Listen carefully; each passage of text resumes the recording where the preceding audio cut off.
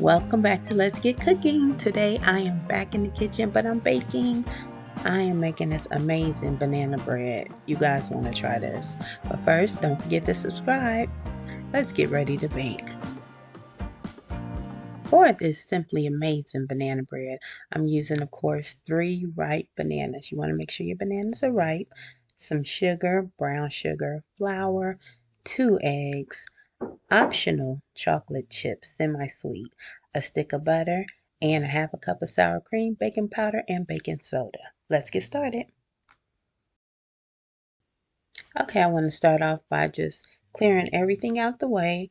First things first, I'm going to mash my bananas just in this bowl. I'm going to use a fork because they're so ripe. They're soft enough to just mash with a fork. It'll take a couple minutes, a little bit of arm strength, but this is a very easy process. So I'm going to mash it with a fork and you can see how it turns out.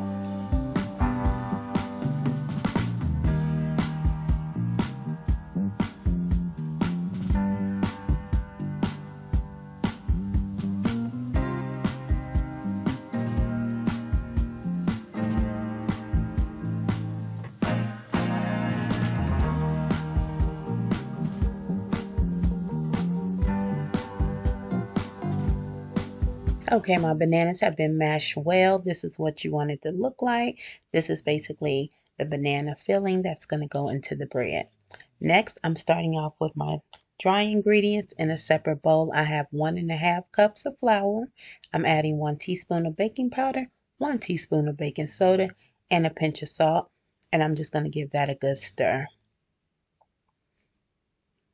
Want to stir it well just to make sure everything is combined evenly distributed.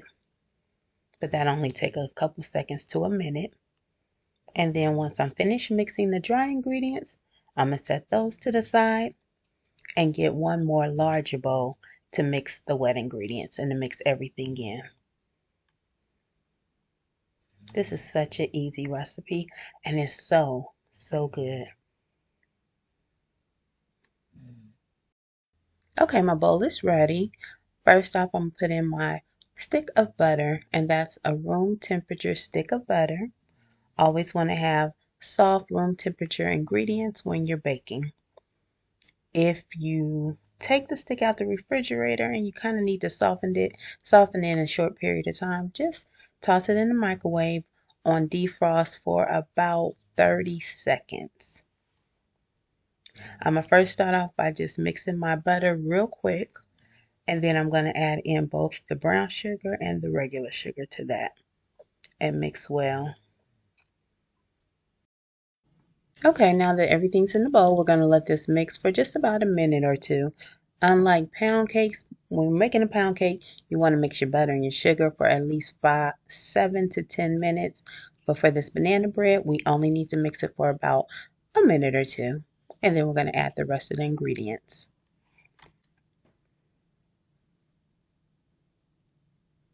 And coming up next, we're going to add in the sour cream.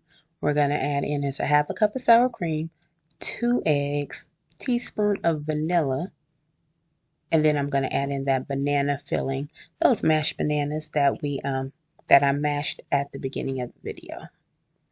So there goes the sour cream, and that's a half a cup. You can use regular sour cream, or today for this recipe I'm using light sour cream. But both work well.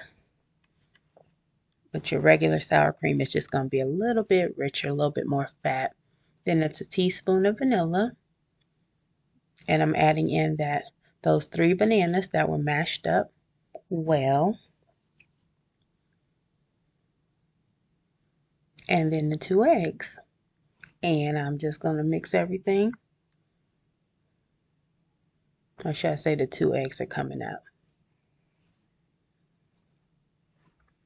This recipe probably only takes about a good 15 minutes to put together and put in the oven. And the oven, you want to preheat the oven to about 340 degrees.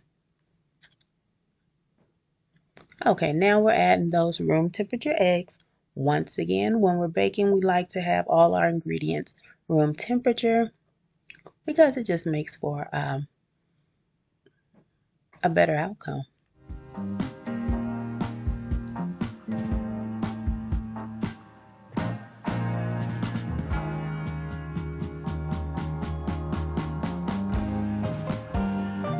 Okay, now that my wet ingredients are all combined in the bowl, I want to take those dry ingredients that I mixed at the beginning of the video and just add them in the bowl. Using my hand mixer, I will mix those briefly just for about a minute. Then I want to finish it off with a spatula because I don't want to over mix the batter. And this banana bread can be made. The great thing about banana bread is generally, if you like bananas, you tend to have bananas in your house on maybe a weekly or monthly basis. If you don't eat all the bananas, they tend to ripen up. And this is a great, let's repurpose those ripened bananas and bake with them. That's the best way. And also take ripe bananas and put them in smoothies. That's another great way to use ripe bananas. But they have to be very ripe in order to make delicious banana bread or banana muffins or banana cake. You want ripe bananas because that's where the sweetness comes out and extracts in that ripe banana. Okay, so I mixed everything up, and as you see, now I'm just finishing my mix with the spatula briefly for about another couple of seconds, and there's the batter. That is the banana bread batter right there. Okay, the banana bread batter is ready for the oven. I'm using a mini loaf pan today. If you have just a standard loaf pan, you can absolutely put it in there. But I'm using a mini loaf pan, and I'm just going to fill these up halfway to use up all my batter. And then I'm going to add a few little treats to each of the little mini loaves. And this is why I love mini loaf pans, because they're very versatile. They don't all have to be the same. So for a couple of loaves, I'm going to add semi-sweet chocolate chips. Let me tell y'all, that is delicious. When you add in those semi-sweet chocolate chips, I don't recommend milk chocolate, but semi-sweet chocolate. Also, we like banana nut bread. So for those of us that can have nuts, you can add in some pecans or some walnuts. And then I'm going to leave one with nothing in it. So it's just straight banana nut bread. So I have banana nut bread, I have banana chocolate chip bread, and then I have a plain banana bread going into the oven. Since these are mini loaves, it's going to go into the oven at 340 degrees for only about 25 to 30 minutes. That's what I love about these also. They don't take long at all.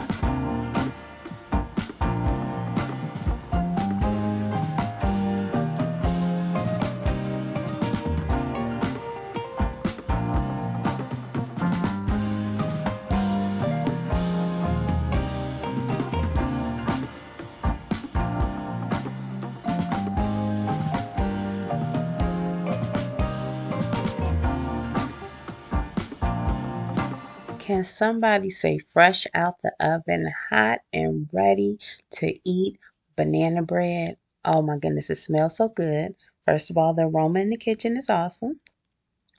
But these loaves are just warm and ready. Now with banana bread, you can take them right out, cut you a slice, get some coffee, get whatever you like to go with it, and they're ready to eat. They don't have to really wait to cool or anything like that. We're not putting no icing or nothing on them. They are immediately out the oven, ready to go. You might want to cool them for about 5 minutes. Otherwise, they are ready. So I just took them out the pan, putting them on my little cookie rack. And from there, I usually wrap each one up individually. But they don't last long. Let me tell you, in my house, these go very quickly. But they are the perfect treat. This is one of the best banana bread recipes I've ever made. So make sure you try it out. Let me know how it turns out. Let me know, what's your favorite thing about banana bread. Thanks for coming to the kitchen. Thanks for cooking with me. As always, have a blessed day and a blessed week. Remember to subscribe, like, and share. Share with at least